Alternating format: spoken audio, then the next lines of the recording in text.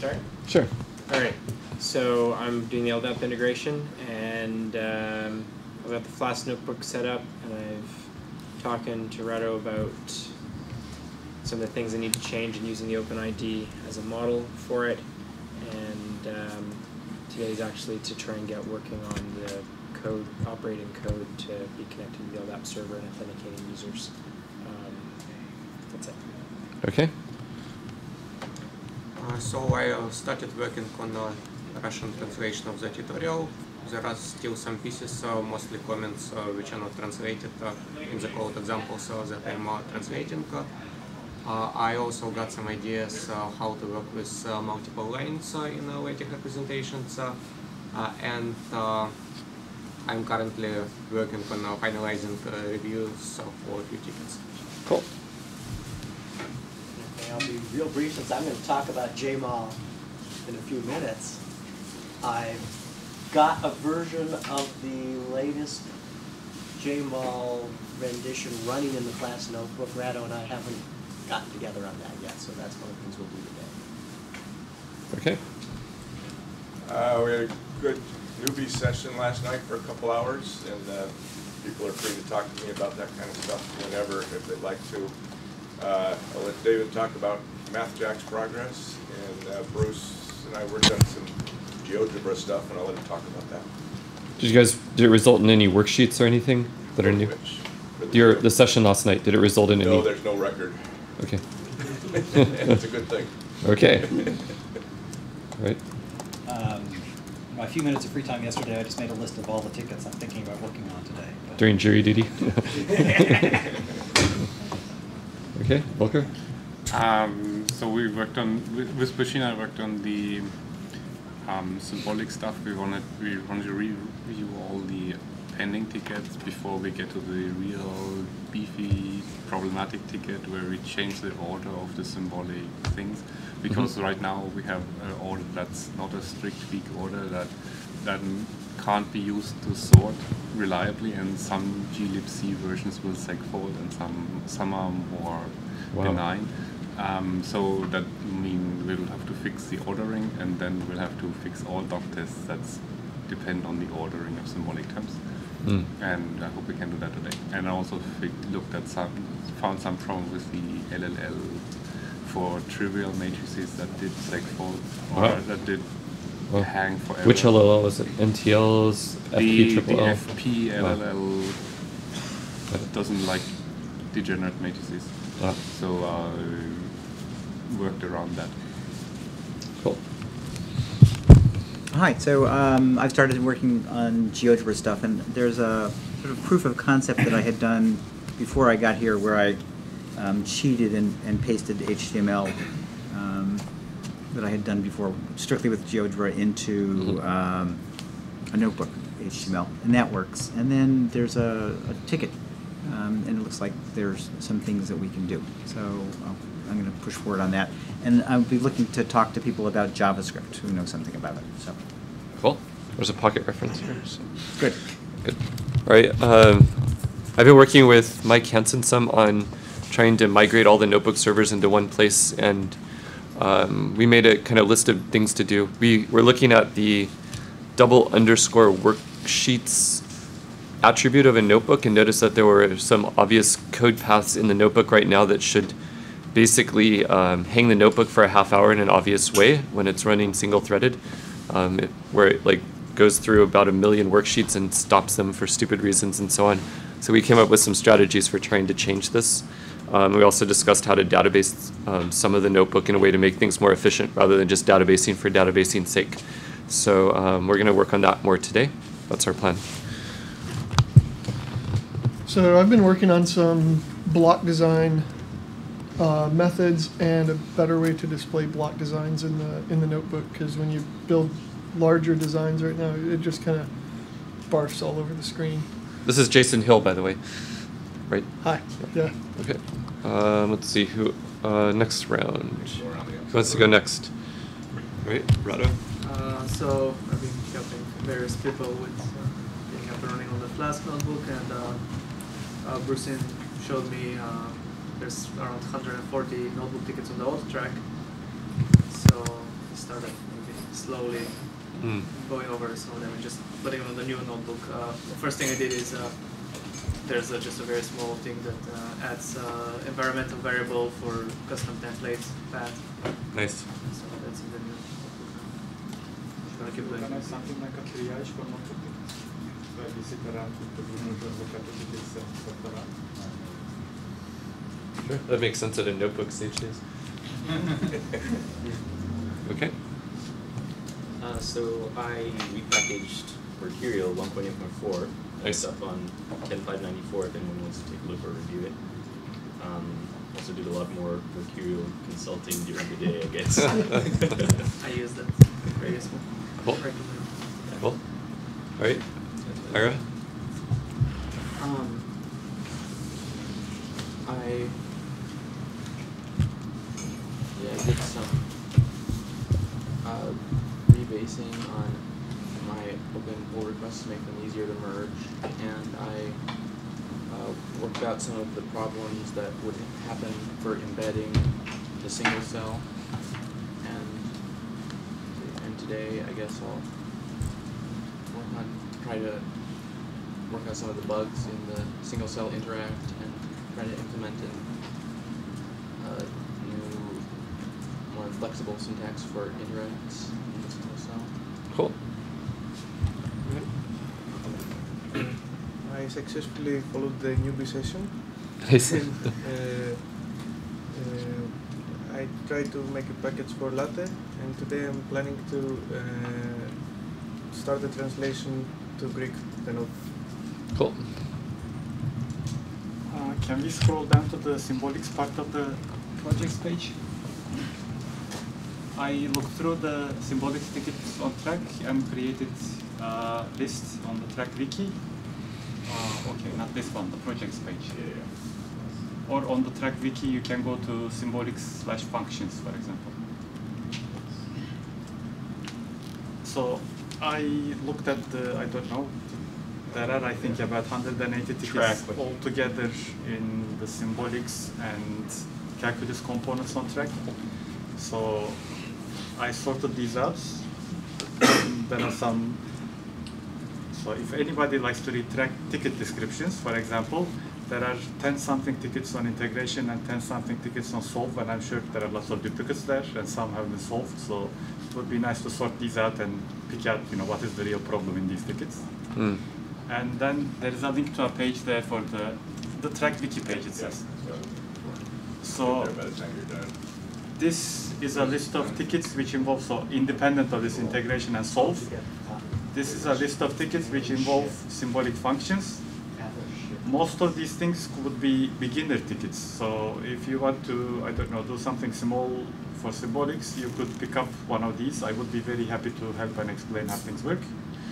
And some of these only need documentation. Some of these need, copying a class description from somewhere, and you edit a couple of lines, and it would be done. So this would, I don't know, increase the usability of symbolics a lot. And one of the goals on the project page was actually writing documentation. I started writing documentation. You can see it says tips for implementing tickets, one item. So I will work on that more. Then we looked at the long-term issues with Volker for the ordering and taking powers of number field elements, crashes, and things like this. So that's all. Cool. And I fought jet lag. All right, Carl? Yeah, so I feel like I helped a lot of different people on a whole bunch of relatively small issues to them, but it was kind of nice to go around and meet a lot of people and give them some ideas of where to look for things. We also got ready for the prep workshop that Jason and I are in the middle of right now. We're taking our lunch break. And then there's a whole bunch of random, mostly notebook related tickets that I either reviewed as needs work or gave some review or put a patch. Sometimes it just takes a while to figure out exactly why something works and then figure out how to make a doc test that actually tests that it fixed it. So I did a lot of that kind of stuff and hope to do more of that tomorrow especially. Okay. I have not gotten much done yet. Working on putting up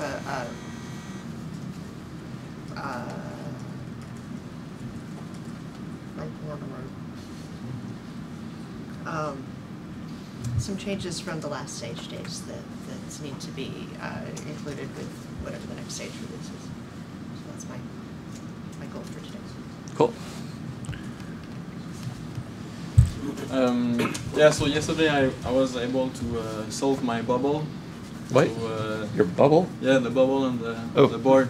First bubble popped. Oh, wow. Which bubble did you pop? So my bubble was to translate REST file into a notebook worksheet. All right. Oh, great. So now from the command line you can do sage-rst to SWS and just translate a REST file into a SWS. As well, I managed to, when you click upload from the notebook, you can click, you can just put a link either from the web or local of the RST file and get uploaded in the notebook. Nice. So today I will maybe test it a little bit more, add some doc tests, some function. Can you give us the ticket for that? Yeah, it's 11459. As well, maybe this afternoon I will do a demo of a Gmall thing I've done in the last month. But first, I need to show this. So it's a game. Okay. The name is Quantumino. Okay, so there are 17 pieces, each of volume 5, and here there's a box 5 by 2 by 8. So there's a volume of just enough to fit 16 of those, but there are 17. So for each of those you put aside, there's one solution.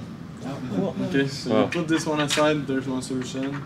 You put this one aside, there's another solution. So they are all different. Wow. Some of them are like the image mirror. But you know, I will just put it on the table, so if you want to break, you can try to fix it and solve it. Is there a stage program that solves this? Yeah. Or that demonstrates it? We'll see this. We'll see in the demo. Yeah, so I'm done. Cool. There's a chair. All right, next. There we go. So yesterday, I guess I spent some time chatting with Mike and Ira about the WebWork integration stuff, and some time talking to David about how they do their MathJax testing, and I guess I'll probably focus more on that stuff today. And then I participated in Jason and Carl Dieter's conference this morning. Cool. How did it go? Great. It was very good. Awesome. Okay. David. Well, I have talked with several people about the Selenium testing framework that we use for MathJax. So that's, I think, something that some other people may be interested in as well. I spent time with Rob integrating MathJax into the notebook, and we do have a running version of that. There's some work still that we'd like to do for that, but it certainly works the way it is now. What was it? Oh, and I spent some time with Mike dealing with the cross-browser issues of trying to do the single-cell stuff out of WebWork. And I spent several hours this morning, and I think I have some stuff to talk about. Yeah, we haven't talked yet about that. Okay. So I put the first version of the single cell thing into a WebWork program, and we found the blockers, mostly with Ira's help. And we just mentioned one of them. The other one is that it ends up being a form inside a form, so we'll need to modify either WebWork or... I've solved that. Okay, David solved that too. So I've mostly been bringing up questions. So I worked with Bruce a little bit about putting GeoGebra up. Yep. And I know something about, because I've hooked up GeoGebra to WebWork, I know something about the JavaScript side of GeoGebra, but I think I need a consultant, somebody who knows the JavaScript side of Sage, and then we should be able to connect them together in such a way that they talk to each other. You're going to have, unless David has some extra magic here, you're going to again have cross-domain problems. The way we solve this with WebWork is we actually we serve GeoGebra out of the same machine that WebWork is on. So if you have GeoGebra running on your Sage machine, then there shouldn't be any problem. We should be able to write JavaScript type things. So I need somebody to help with the JavaScript connection to Sage. I think we can do this. Nice. And I went to the PrepRest workshop too, and also found out about Mercurial, which I think is really quite interesting. Cool. What revision control system do you normally use? we're using Subversion, and we have a lot fewer contributors and a much more informal way of upgrading things. It's clear that if we get a lot more contributors, which would be a good thing, why we will have to institute a lot more controls to make it work. So it was very informative. Cool. Appreciate it. Thanks, Rob. Okay. Ben? So I spent some time learning about the MathJax testing yesterday, and also about Sage development from Rob, and spent some time on my own just learning more about Python and Sage. Cool. And hope to do more of the same today and just try to keep learning things. Nice. Okay. So participated in the newbie session with Rob. Learned a lot about the Mercurial, just a little bits pieces. I'm trying to hopefully get my PC running so I can actually start trying to understand it. Are you trying to install Sage on Windows? Oh, well, I'm trying to do Linux? a virtual box and get got it. Linux going, so trying to get that. I know, something to start with.